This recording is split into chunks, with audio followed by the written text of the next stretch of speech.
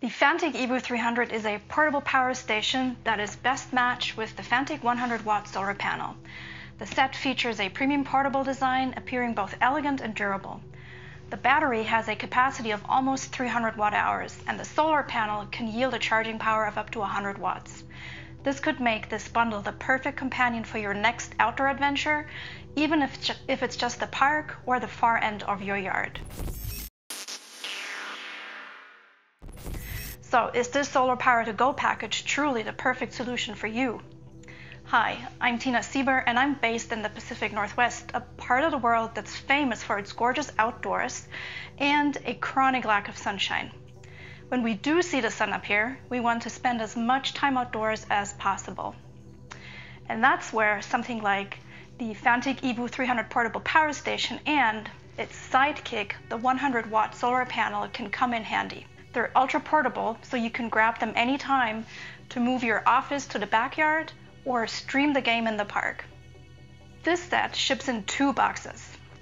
The Fanttik EVO 300 portable power station comes with a 90-watt rated power supply, a USB-C to USB-C cable, a car cigarette charging cable, and a soft accessory bag.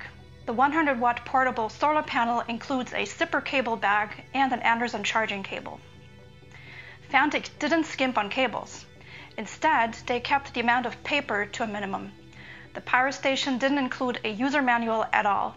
However, I received an open box review unit, so the manual might have gotten lost in transit. The Fanttik EVO 300 and the 100-watt solar panel make a great first impression.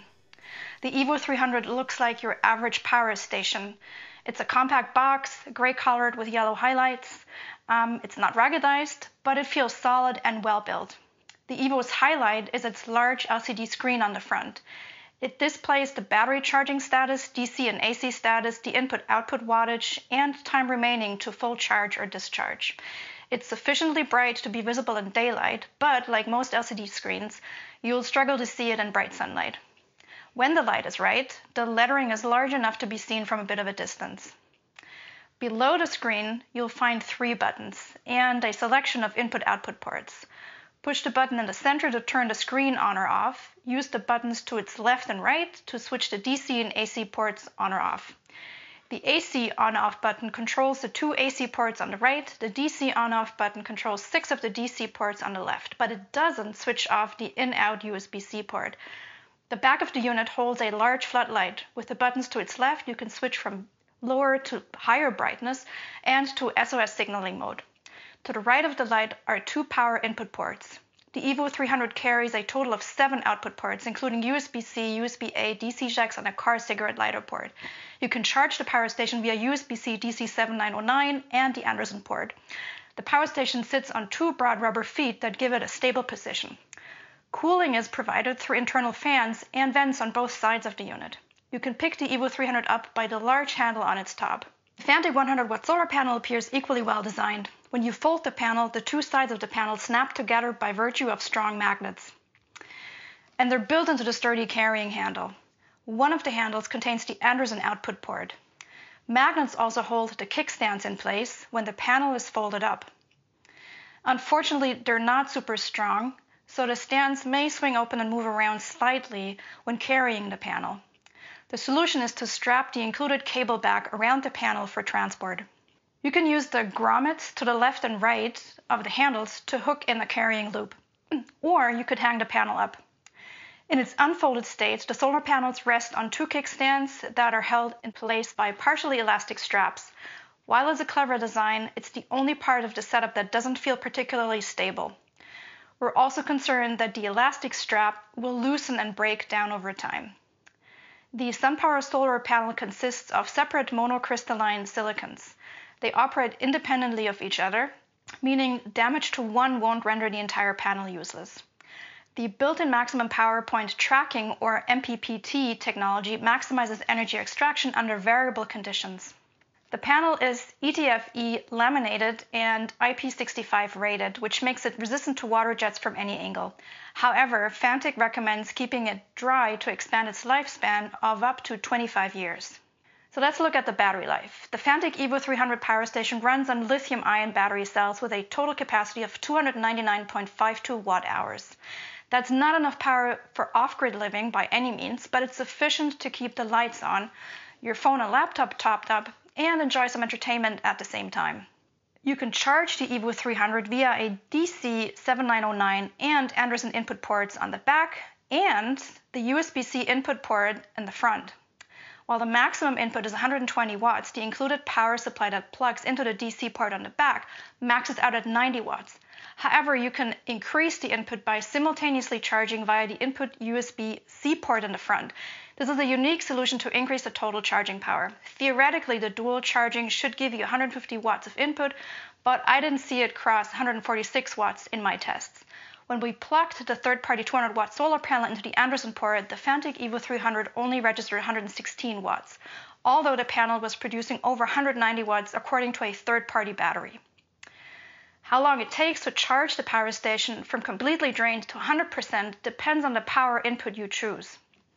You can charge it in as little as 2.5 hours when simultaneously charging via the DC 7909 and USB-C ports. With the solar panel, you're looking at 3.5 hours at least, depending on light conditions. In theory, the solar panel can yield up to 100 watts. The real output depends on weather conditions and light exposure. Naturally, you'll get the best results on a bright sunny day with direct sun exposure sometime between 11 in the morning and 4 in the afternoon. I tested charging via the solar panel in various conditions. On a rainy day, I only got 1 watt of power. In full sunlight at 8 in the morning, I saw 24 watts, and by 10:20 in the morning, with light haze, the panel yielded 50 watts. At noon on a particularly sunny day, the panel even reached 105 watts, exceeding its rated power by 5%, which I could observe on both the EVO 300 and a third-party power station. At a steady input of 50 watts, the solar panel will charge the power station within 6 hours. Essentially, you can charge anything that plugs into the station and doesn't draw more than 300 watts with a maximum peak surcharge of 600 watts. That means you can power or charge most of your electronics, including laptops, computers, and smartphones. You won't be able to power something like a hairdryer, a microwave, or a toaster, as these appliances draw too much power and also have massive peak surcharges. To calculate how long the power station will last when fully charged, divide its maximum capacity, in this case 299.52 watt-hours, by the wattage you'll draw, for example 50 watts. And your result is the amount of hours the battery should last, so 5.99 hours in our example. Keep in mind that the EVO 300's input and output info isn't always accurate. In my tests, I powered a projector while charging the power station with 90 watts, while the projector was drawing 140 watts. The input and output wattage looked accurate, but it also said that the power station would last for 99.9 hours, so forever, and would take just over 2 hours to a full charge. At the same time, since I took out more energy than I put back in, the charging percentage kept dropping, obviously. And the estimated input-output time didn't change even as the unit reached 0% capacity and shut down. It's not a perpetual mobility after all. The Fanttik EVO 300 features internal cooling fans that produce about 60 decibels SPL in an otherwise quiet environment. However, they only seem to kick in when the AC ports are turned on. Occasionally, I found the fans running although the battery wasn't in use. When I pressed the AC on-off button to turn the AC ports off, the fans turned off immediately. Fortunately, the fans don't automatically rev up just because you're using the AC ports, though we're not exactly sure what the threshold temperature is. So, what's our verdict here?